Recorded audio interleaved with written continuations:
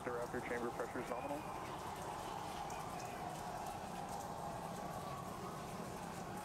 T+33 seconds into the test flight of the inaugural Starship vehicle.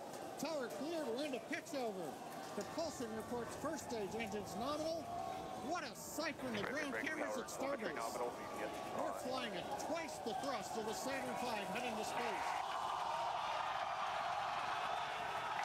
Acquisition of signal, surface proceed. We're throttled down and throttled back up. Going through the period of maximum aerodynamic pressure.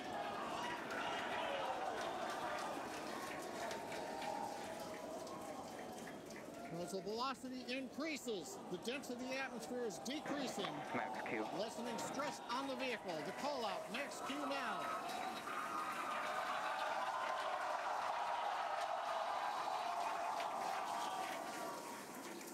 Continuing to watch the first stage as we head downrange.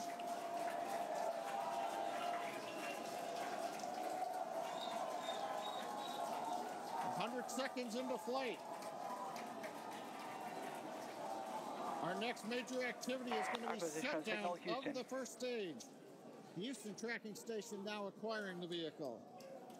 With shutdown, we will get separation of Starship from Super Heavy and ignition of the Starship engines. When Starship separates, we light up 6 engines in a staggered sequence. And if all goes well, those 6 engines will burn for almost 6.5 minutes. Onboard view from Starship. And there's views of the Raptor engines on the second stage as we prepare for stage separation. Now, after stage separation, the first stage will flip and begin a boost back maneuver for landing in the Gulf.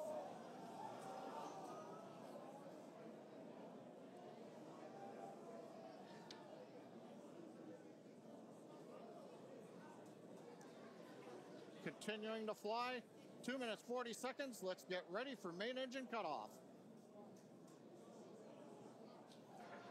Booster engine cutoff.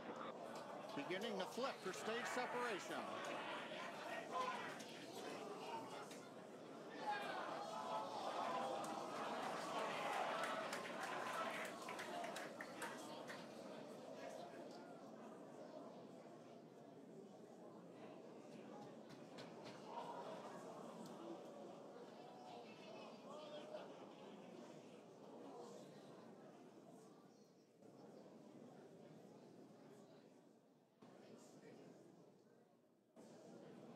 As of right now, we are awaiting stage separation, where Starship should separate from the Super Heavy booster. Yeah, Kate, right now it looks like we saw the start of the flip, but obviously we're seeing from the ground cameras the entire Starship stack continuing to rotate. We should have had separation by now. Obviously, this is does not appear to be a nominal situation.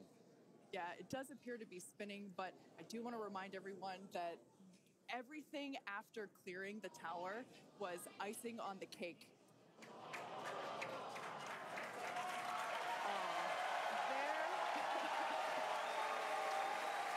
And there, as you saw, as we promised, an exciting end to the Starship inaugural integrated test flight.